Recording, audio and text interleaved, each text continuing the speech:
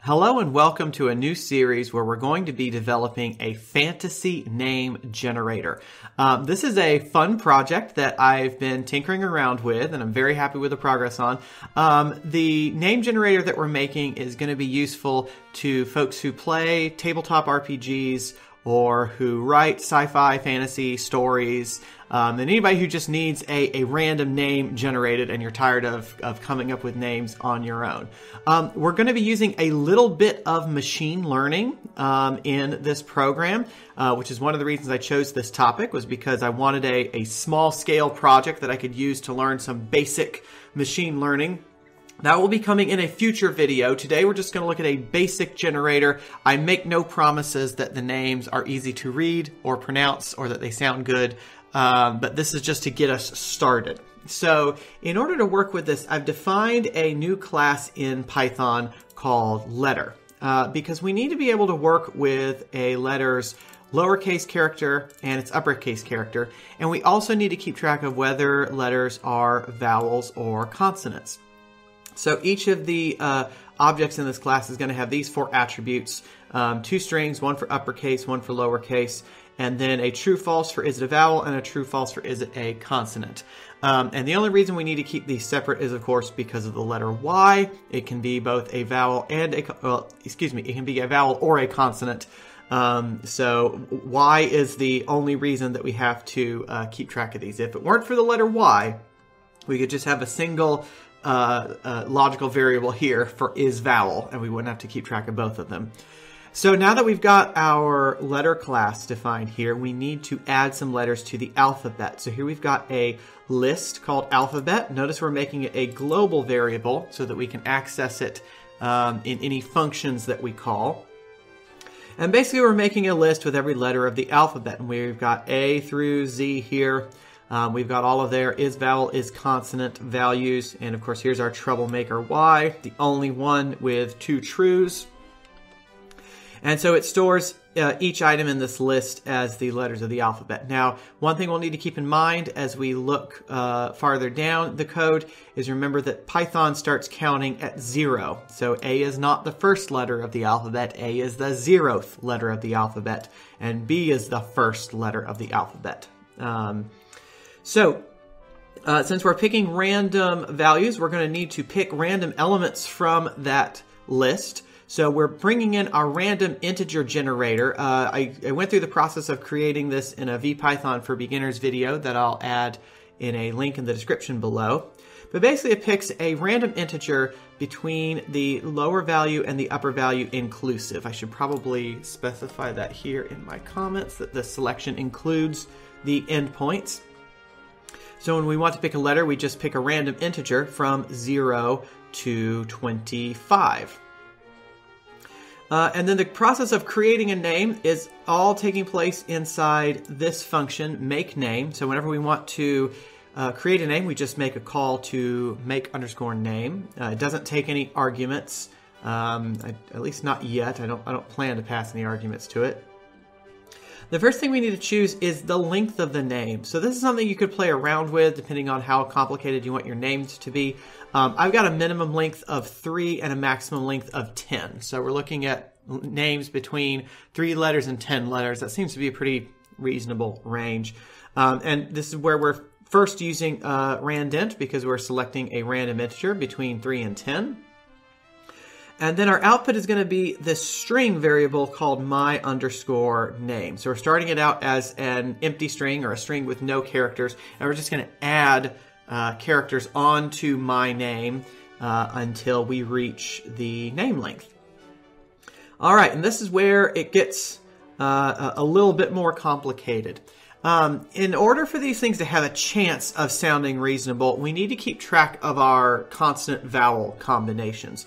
So what I've done as I've set this up is I'm assuming that a pronounceable name has at most 2 vowels in a row or at most 2 consonants in a row. So if you have 2 consonants in a row, your next letter needs to be a vowel. And if you have two vowels in a row, your next consonant needs to be your next letter needs to be a consonant. So to all of the Christophers out there and all of the Samanthas out there, I'm sorry, this code will never generate your name. But keeping track of all those exceptions gets a bit more complicated. Then we would have to keep track of the actual, I think the technical term is phonemes, instead of the characters. And we might expand this to do that in a future video, but for right now, we're just going to limit ourselves to two consonants in a row or two vowels in a row, which I hope to show you actually works surprisingly well. You can get a surprisingly high number of semi-pronounceable names from this pretty basic way of putting these together. Okay, so the next part is the main event. This is where we select letters for the name. Oh yeah, I should actually talk about what these variables are doing here. We've got 4 logical variables to keep track of. Whether the previous letter was a consonant or a vowel. That's what previous vowel and previous consonant are for. And then we've got previous 2 vowel and previous 2 consonant, and that answers the questions, were both the previous 2 letters vowels and were both the previous 2 letters consonants. So these are the real important 2 ones here, because these are what are going to control whether we can select a consonant or a vowel next. Next comes the main part of the code. This is where we generate the letters for the name. So we're going to loop over the letters in the name. So we're going to go for I from 0 to the length of the name. And what we are doing is we're getting a new letter and we're storing it in this value A. So let's talk about how we get the letter in just a second. But basically what we do is we check for whether we're in the first letter in the name. If we're in the first letter, we make it the uppercase character. And if we're not, then we make it the lowercase character. So that's pretty straightforward. And then we start keeping track of whether we have 2 vowels or 2 consonants in a row. So we update previous 2 vowel and previous 2 consonant. Basically, this is checking for if A is a vowel and the previous one was a vowel. Same thing here with consonants. And here we're just overriding the previous vowel and previous consonant with the current one. So you notice we have to evaluate the previous 2 logical variables before we can rewrite the previous vowel and previous consonant, and then we just return the name. Now the question comes in, we need to have this get letter return the appropriate consonant or vowel if that's what we need, and that's why we're passing previous 2 vowel and previous 2 consonant to get letter. So let's scroll down here to get letter.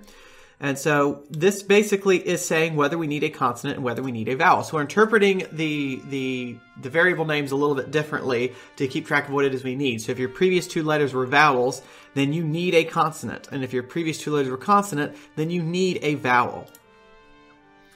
And so we're importing the alphabet here, so we don't have to define it again, and we don't have to pass it as an argument. So we've got our global alphabet here. And we are going to repeat this until we are done. So this is one way I like to structure while loops when there's a lot of possibilities for when it can end or when it needs to continue. Is I just define a logical variable called done and set it equal to false. And then the code runs while we're not done. You know, that's kind of the most basic way you can set up a while loop. So here we pick a random letter. So we're picking a random, we're picking a random letter from our alphabet list. And again, this is the object letter, meaning it's got the uppercase, lowercase, the is vowel, and is consonant all stored in it in the object. And here we're checking for whether we have the appropriate type of letter we need. So if we need a consonant and A is a vowel, then we return false. We are not done yet and the thing is going to repeat. Or if we need a vowel and A is a consonant, then we're not done yet. We return false and the loop is going to repeat. But if neither of those is true, meaning if we need a consonant and we have a consonant, or we need a vowel and we have a vowel, or we don't need either, if it can be a consonant or a vowel, then we can just immediately exit. We can say that we're done, and then we return A, and then we come back up here and we continue along with the process. It took me way too long to come up with the structure for this if block. If you see an error in this, please let me know, because I've tested it several times and it seems to be working fine. And then here we just call make name and we print the name that we made. So let's save this and run it to see what kind of name we get. Hopefully we'll get a decent sounding one. Yahoo! Isn't that a cool sounding name? Yahoo! Or Ehoo, since Y is troublesome, it can be a consonant or a vowel. So it's not it's not the most pronounceable name in the world, but it sounds kind of cool if you mangle it a little bit. Let's see, we could have Xmukiv. Okay, so this one is definitely problematic, right? This one definitely needs to be rejected. We need to develop some kind of safeguards against getting names like this. Let's try a few more. Kelks. Okay, I'm calling that one. That is my next rogue that I build, is going to be named Kelks. And let's see. Ecolure? Sounds like a drink to me, not a person. I didn't say it was a people name generator. And Mixamo. Okay, so we just generated 1, 2, 3, 4, 5. One of those is definitely not pronounceable, definitely not serviceable. One of them is dubious at best. One of them is just plain weird. So out of those 5, we got 2, Kelks and Ehoo, that were acceptable. So that's not a great performance rate. We would have to, run this several times before you got a name that you liked. So what we're going to look at next time is how we can structure this thing so that it produces more pronounceable names, so that it produces names according to better pronunciation rules. And we're going to actually take a look at which letters are coming after which. So we'll get a little more detailed than just mashing 2 consonants together. Clearly, we can't just pick 2 consonants, because we'll end up with X and M together, and that's not going to work out so well. So thank you so much for watching. I will see you next time. Bye-bye.